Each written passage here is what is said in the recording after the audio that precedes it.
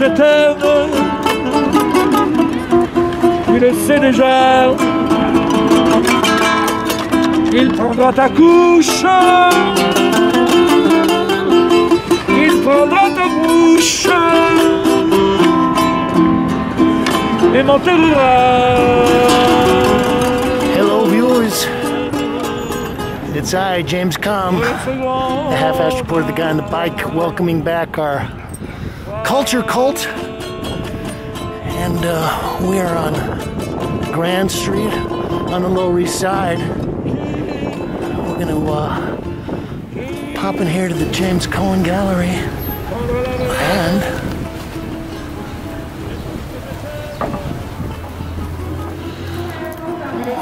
thank you. We're gonna look at an exhibition by Michelle Grabner. Well, I should probably start out with a little disclaimer.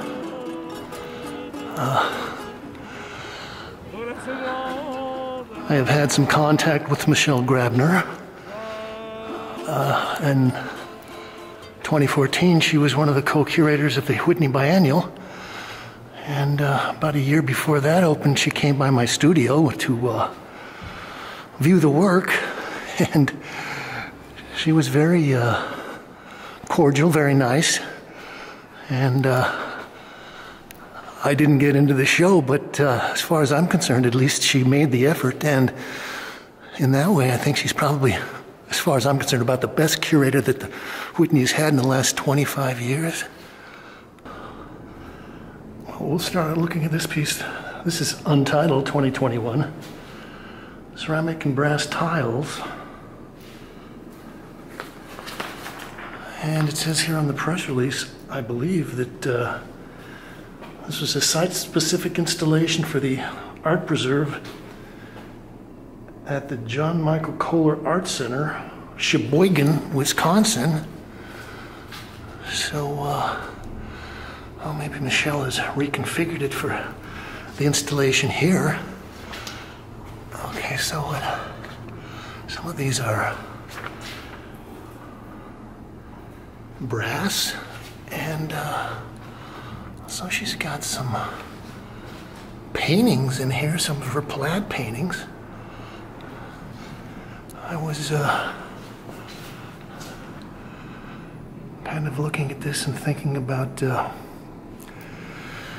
1950s, 1960s architecture. And she's got kind of I don't know what they would call that. The wasn't exactly the Imes style. We'll just follow the guide here. This is Untitled 2021, Oil and Enamel on Linen on Panel. Well, even before Michelle came by for a studio visit, I'd seen her work in a couple of shows in Chelsea, and at the time she was doing kind of very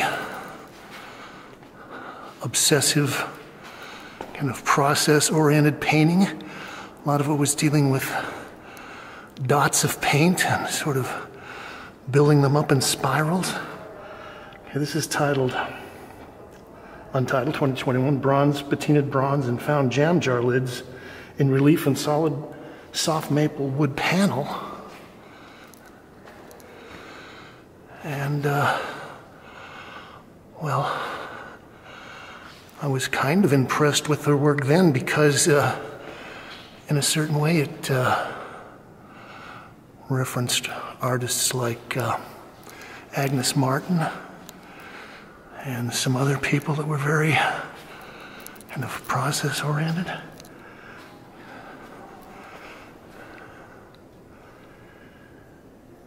This is also Untitled 2021. Oil on Linen on Panel. Now, okay, I would be hard-pressed looking at these to figure out exactly what the process is, whether these are just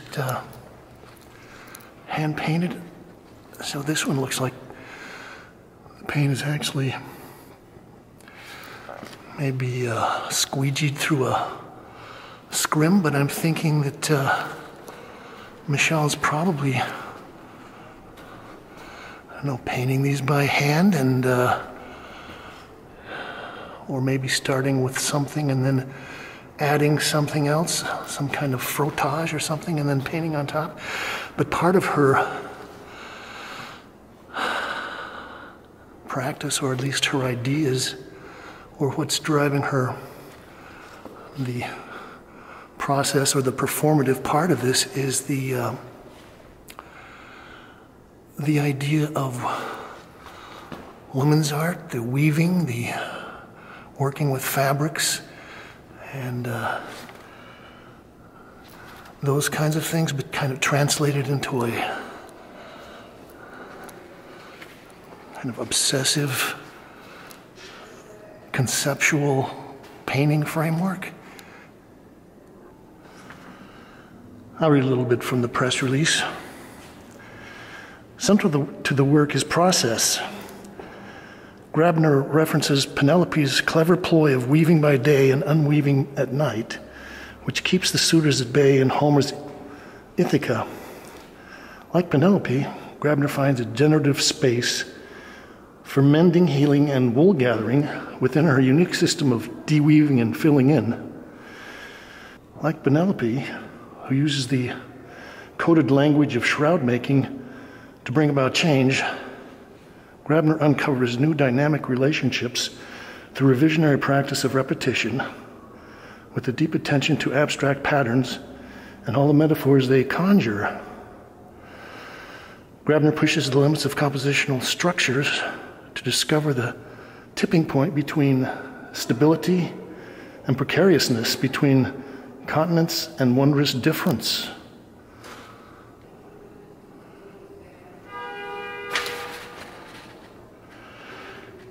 It's untitled. Patinaed bronze and found jam jar lids in relief on solid mahogany panel.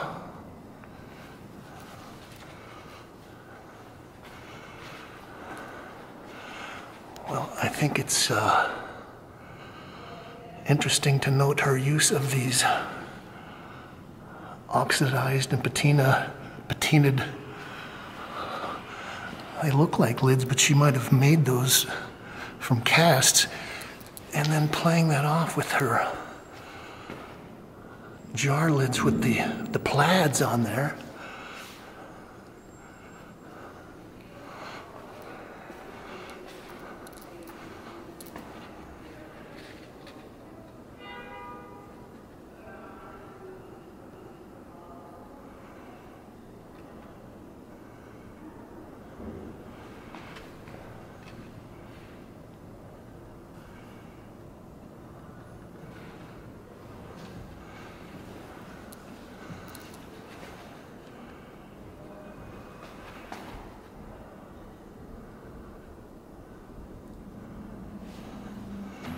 This is kind of an interesting, very subtle piece, untitled, 21 by 17. It's oil and enamel on linen. Well, I seem to remember that Michelle had a show here in New York maybe 4 or 5 years ago, 5 or 6, and it involved an installation, and I think she actually worked on the project with her daughter. It's untitled 2021 Oil and Enamel on Linen on Panel 13 by 10. It's a little color variation. Anyway, she had a lot of paintings that kind of related to this that were plaids, and she literally had them stacked up, as I remember. And I think it was Ken Johnson said something to the effect that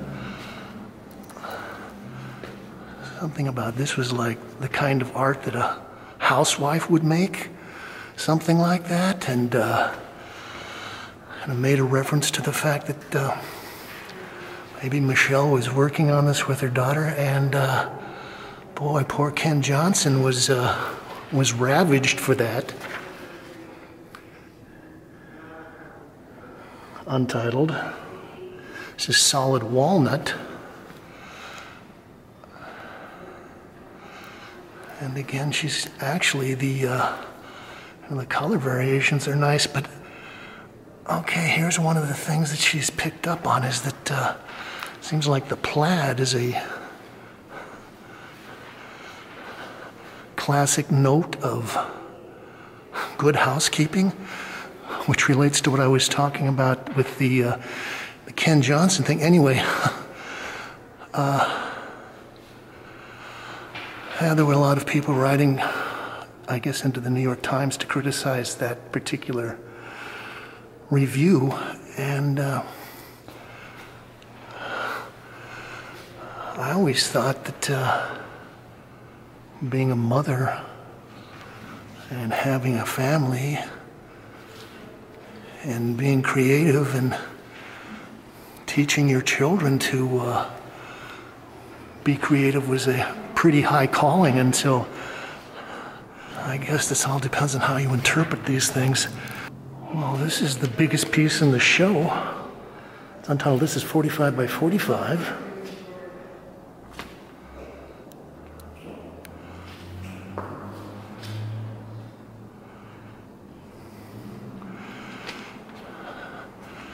And I'm looking at this and kind of thinking about some kind of embroidered fabric or lace kind of woven together with the patterns and gaps and spaces in the fabric in certain places.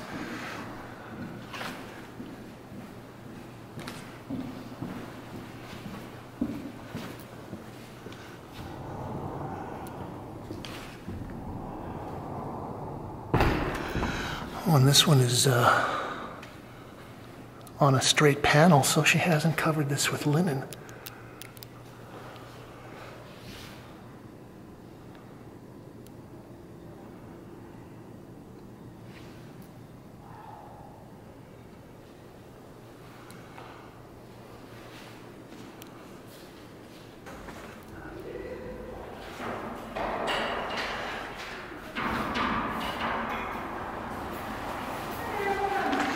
This is on splatted elmwood.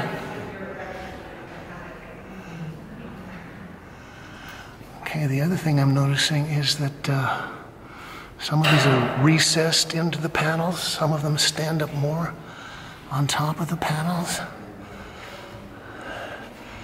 And, well, I don't know how many of you had mothers that did canning, but I sure did. And, God, we'd spend about week and a half in the fall around harvest time with huge boiling pots and bell jars and all kinds of stuff, making jams and jellies and bottling pickles, and I remember apricots.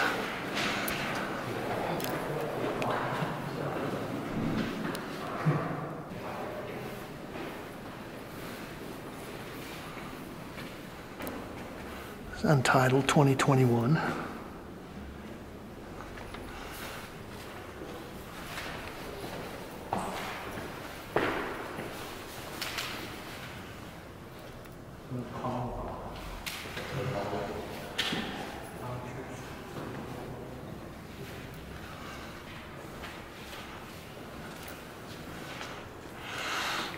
It says here in the press release that Michelle is also the founder and co-director of two nonprofit art spaces in Wisconsin, the Suburban and the Poor Farm, with her husband and artist, Brad Kalm.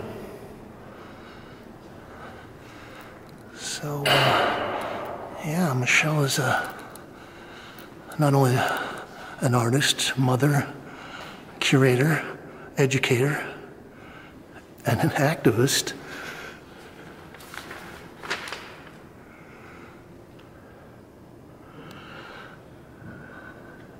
This is 25 by 25, 2021. I would actually be interested to know how much time Michelle works on these and how much she designs them. You know, she's actually painting the warps and the woofs. She's got a little, she's got a warp in her warp.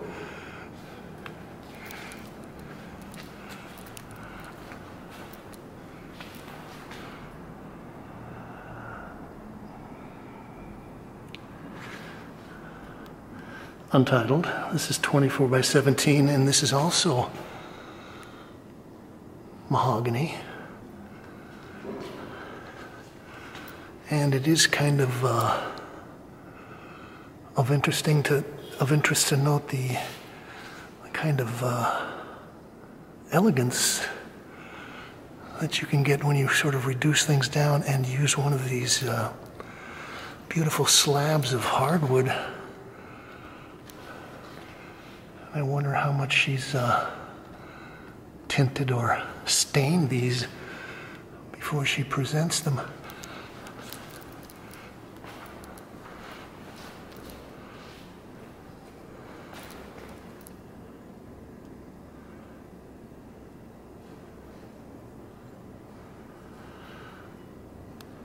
Untitled, 24 by 18.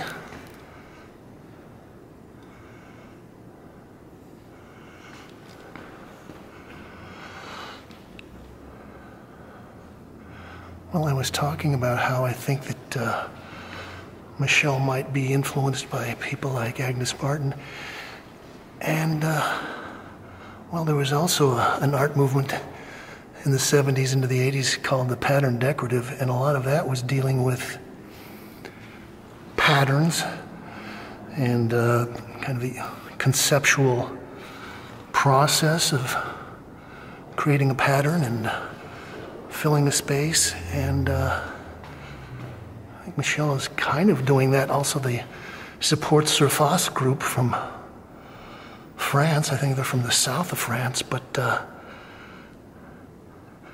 Michelle is going for a much more subtle play of that.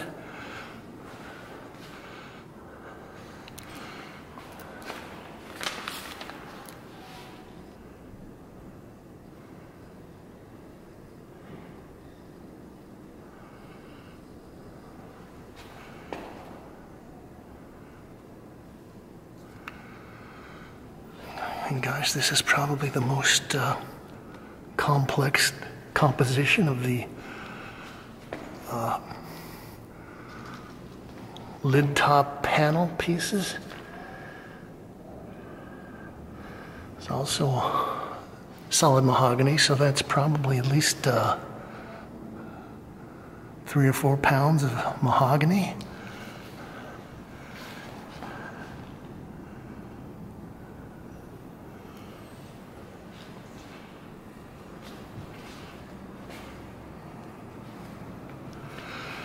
We'll wrap up looking at these two.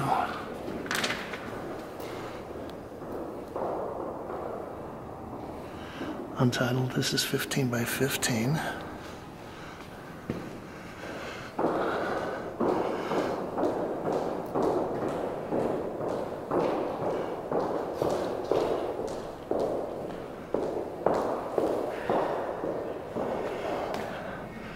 And this might just be the paint head part of me, but I'm also thinking that there is a relationship to Robert Ryman here, in that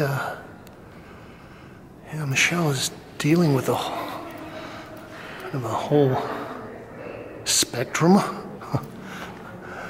or at least a little slice of the spectrum of whites, and also the various painting materials. So we've got oil and enamel and probably various solvents and things like that she's mixing in there.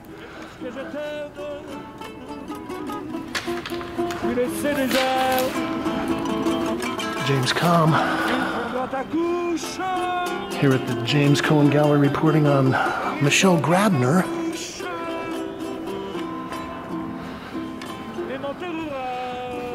can like this, share, connect it up to all your social media sites, and you can subscribe. And we ask you to leave your thoughts, ideas, comments, criticisms, and reviews below. But we just ask you to say, thank you, Kate.